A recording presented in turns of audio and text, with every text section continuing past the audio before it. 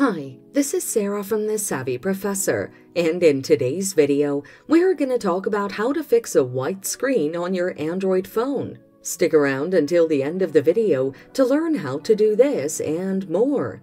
The white screen may occur as a result of internal damage or a damaged display. If you see a white screen on your phone, then there is a good chance that the phone's display or internals are damaged. Take the phone to the technician to diagnose and fix the problem. A faulty app may also cause the issue.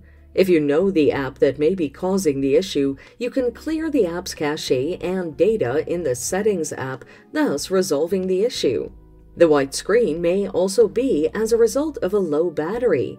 If your phone has a low battery, it may be unable to boot, thus causing a white screen to appear. Get a useful charger, then charge your phone to see if the white screen problem is resolved. So, that's how you can fix the white screen on your Android phone. It's that simple. Thanks for watching. Till next time.